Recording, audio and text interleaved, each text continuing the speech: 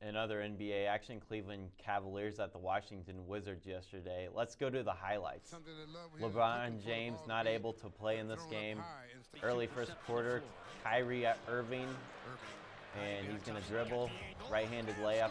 Cavaliers up 9-5. Cavaliers up 13-6.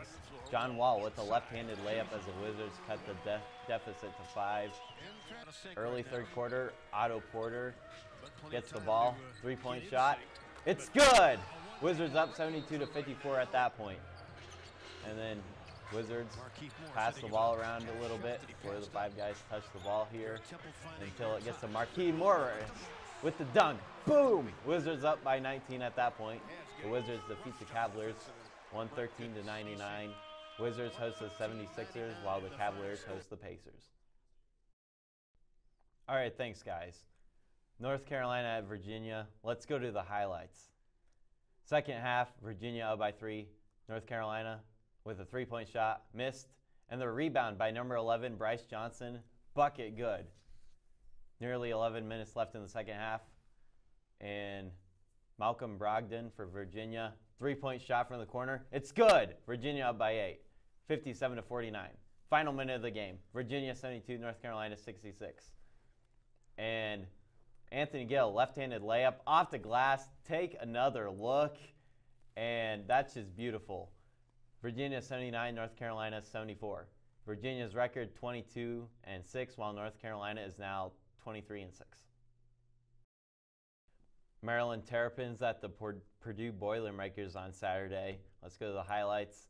Melo Trimble, three-point shot, good. Purdue 76, Maryland 74. Jake Layman with the layup, game tied at 76. Purdue up by 1. Johnny Hill is going to go and get the layup here. Purdue up by 3 at that point. And then Purdue with a three-point shot. They miss. But the rebound goes to Purdue, and Purdue survives 83, Maryland 79. And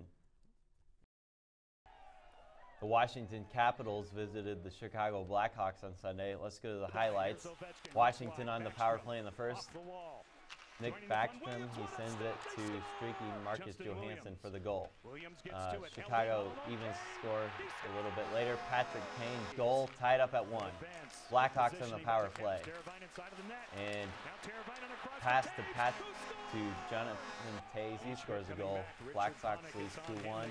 And the Blackhawks here again going to get another goal, 3-1. And the Blackhawks win 3-2. Jurors could soon hear testimony from sportscaster Erin Andrews, as well as the man who stalked her and posted nude photos of her on the internet. Andrews and her mother could testify as early as Monday in the $75 million civil case. Michael David Barrett was sentenced to 2.5 years in prison after admitting to stalking Andrews in 3 different cities, altering peepholes in hotel rooms, and secretly recording nude videos. Jurors are expected to hear Barrett give details about the stalking. His testimony will be via video. The sportscaster has sued Barrett and the franchise owner and operator of a Nashville hotel.